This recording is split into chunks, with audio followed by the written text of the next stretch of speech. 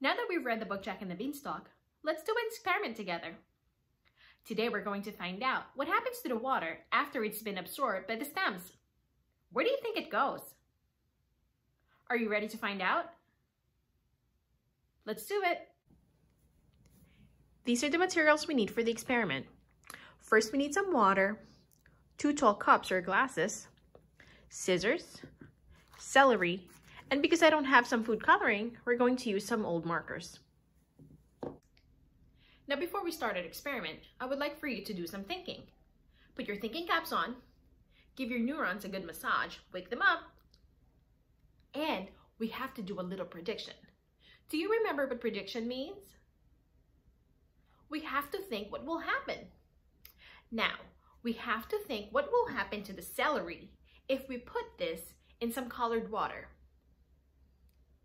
Think about it for a minute, and let's continue with the experiment.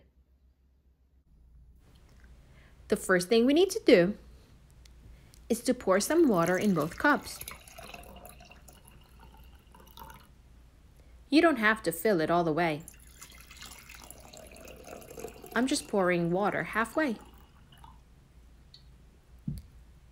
Then we're going to color our water. I'm using the blue marker in 1 cup. I'm going to leave it there so the color gets all mixed in. You can stir it around for a little bit. I'm going to do the same thing with the other cup. I'm going to leave the orange marker inside so the color gets mixed in. Stir it around a little bit. And then we have to use our scissors. Remember, you have to be very careful. You can ask for mom and dad to help you out. I'm going to cut up the stalks. I think I'm going to cut up about 4 of them. Now be very careful. You don't have to do it very tall. I like to use the inside ones, the little tiny stalks. I think it works better.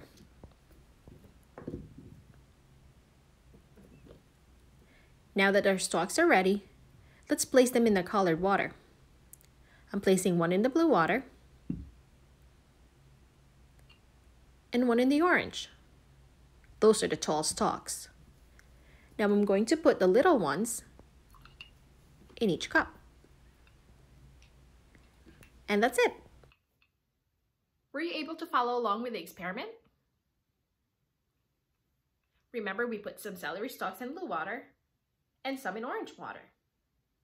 Now look at it closely and observe it. Do you think you will see a big difference right away? Do you see any changes in the celery stalks? What do you think is happening? We have to leave the celery stalks in water for a day or 2. It takes a while for the stems to absorb water.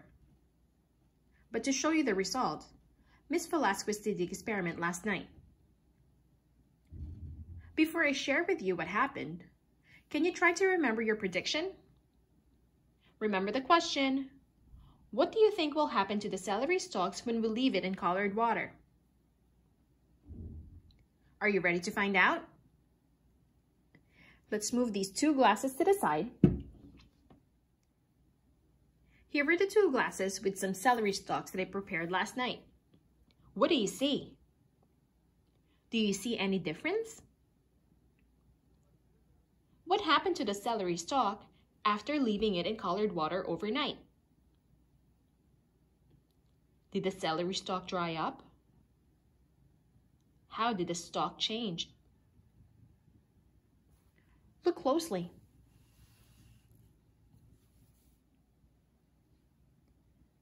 When I look at the celery stalks, I see that the leaves changed color, even the stem.